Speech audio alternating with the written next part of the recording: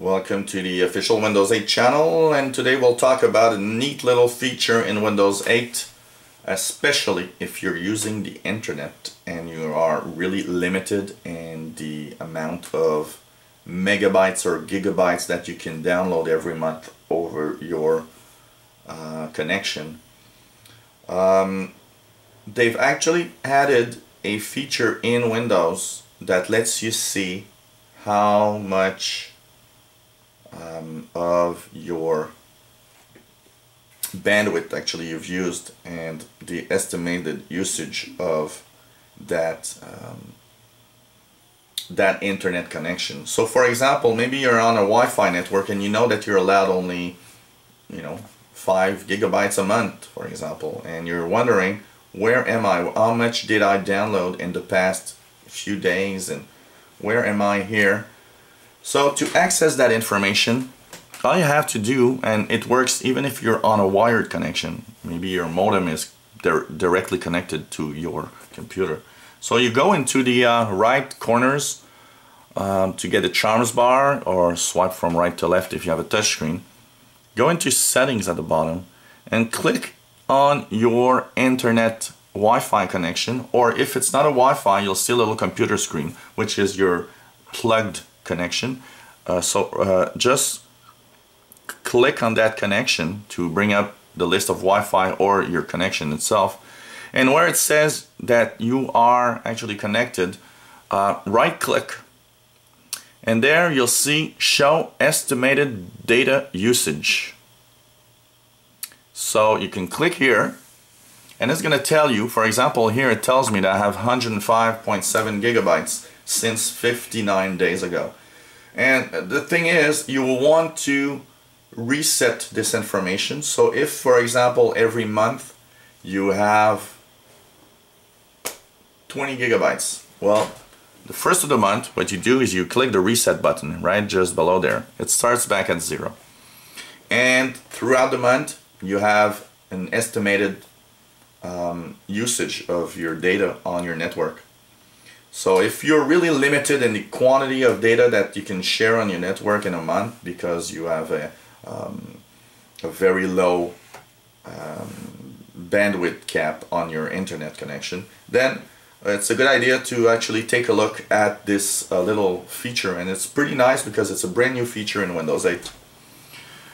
You can also, if you click once again on the right corners or swipe to get the charms bar, click again on your connection. If you right click here, actually I'll just go back, so I click here, you right click on your connection. Another thing that's set is set as metered connection here. Set as metered connection will actually let you see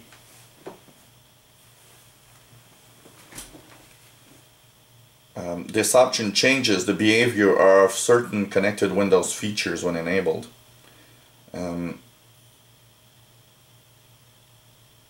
It's typically something that's more into the cellular data information. So what happens is when you turn on the metered connection, it will actually tell you from time to time when you use some features that might actually use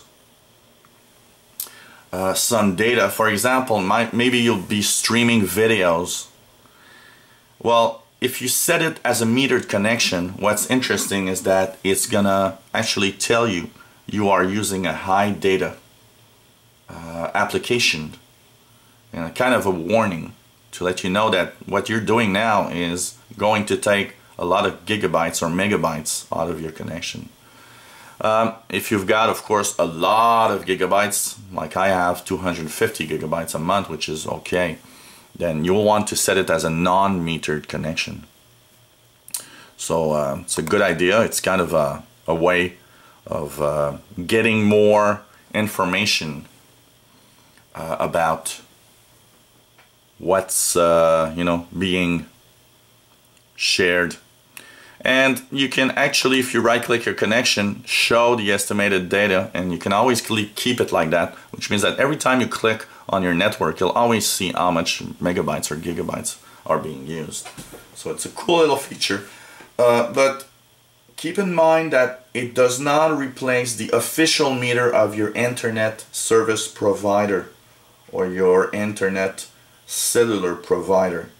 That's very important, because I've noticed that most of the time the amounts that the computer will tell you are different than the amounts that your internet service provider is actually seeing. So be careful with that. And of course, that is a good idea if you have only one device. But if you have 3 computers and an iPad and an iPhone and they're all on your network, keep in mind that you'll have to check directly with your internet service provider. All internet service providers that I've seen have a place on their homepage where you can actually view the amount of data you've downloaded every month. So always check there, and I personally prefer going onto the web page of my service provider to check for the amount of data instead of using this option here. And one of the reasons is the fact that I have, like 5 computers at home, and I've got 2 tablets, and I've got an iPad, and I've got an iPhone, and I've got all these devices are connected there. I've got an internet radio, I've got an Apple TV. So all that takes data, and so using this meter is not interesting because it only shows the data used by this computer, not the overall data of all my devices. So you're better off using the web page or the application that your internet service provider has to verify every month how much data you've downloaded. So hope you enjoy these videos. Maybe you've got that new Windows 8 machine, you're a little lost. Well, lots of videos are online here to try and help you the best way possible to use your computer. And if you have got that new computer and want to learn more, click the subscribe button and you'll be informed when new videos are online. If you have any comments, questions on what you've seen, let us know. Maybe you have a request of a feature you'd like to see reviewed, let us know also. We'll try to put a video online for you. And hey, take a look at our other videos we have online, lots of videos. Try to learn more about Windows 8 if you want to learn more. It's a great place to be. So thanks for watching, and hope you come back to the official Windows 8 channel. Bye-bye.